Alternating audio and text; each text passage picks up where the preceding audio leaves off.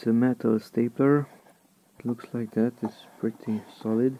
It takes 26 by 6 or 24 by 6 staples. This is 24 by 6. Full metal construction and easy top loading. Anti-jam system with floating rail. Soft feel rubber pad for comfortable operation.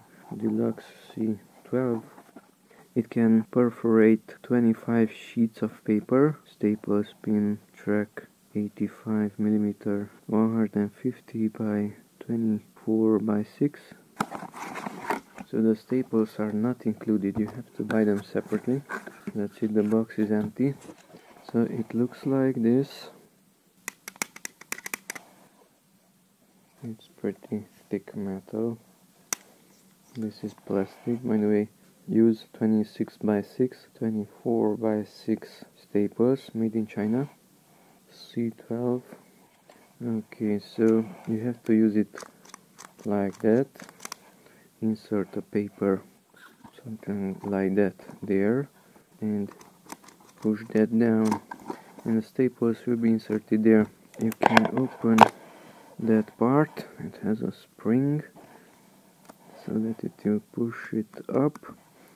Okay, and to add the staples you have to open the top part, which looks like that. It has a mobile element here held by a spring. That spring goes back there, spring goes this way, comes there and is fixed there.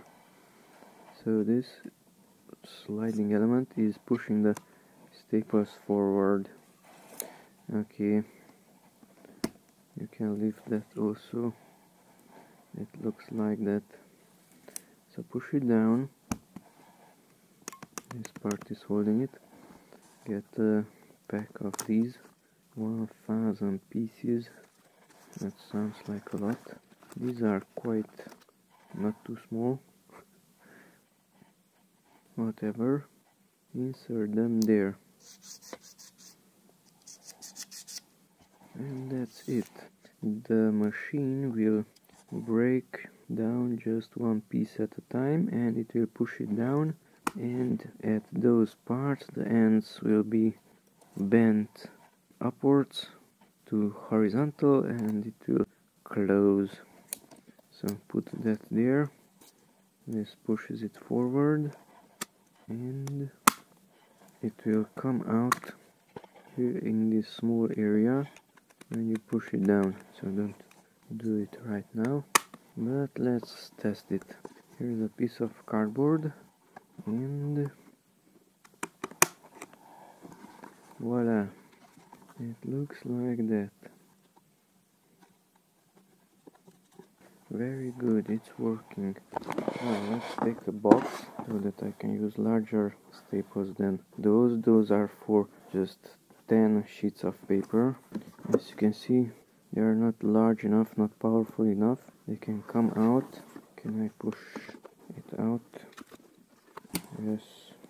So that's a smaller one for 10 papers, and that's a larger one. It's not too large, 1 or 2 millimeters longer. It's longer that way, a tiny amount. Ooh, it's not too big. It might be a little bit thicker, maybe not. But let's see, how can I insert it here? So, will it fit in or not? If not, we have a problem. Yes, this part is pretty wide, maybe upside down. It's not working. No, it's here. So this is not large enough, or I have to press it harder.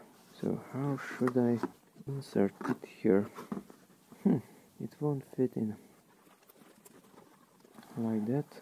It won't enter too much. That is better. It's somewhat holding it. So take in consideration these sizes.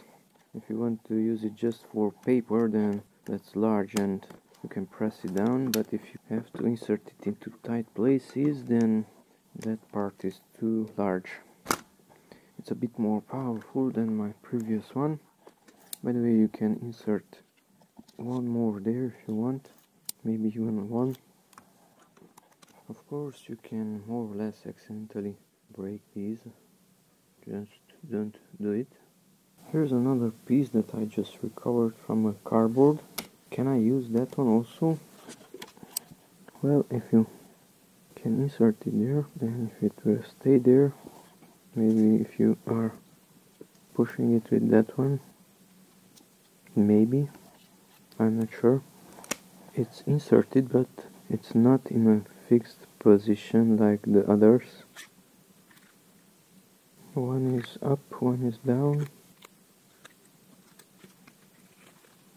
2, 4, 6, 8, 10.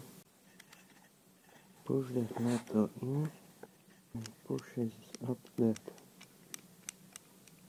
If you could remove this plastic, then it would fit into tighter spaces. That is rubber.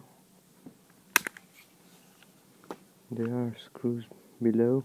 So you have to push it up, you have to rotate it, you have to remove those screws, and theoretically that plastic would come off. Yeah, of course, it's inserted there and it's held here by 2 screws. Now this will fit into tighter places, so that's why it was moving.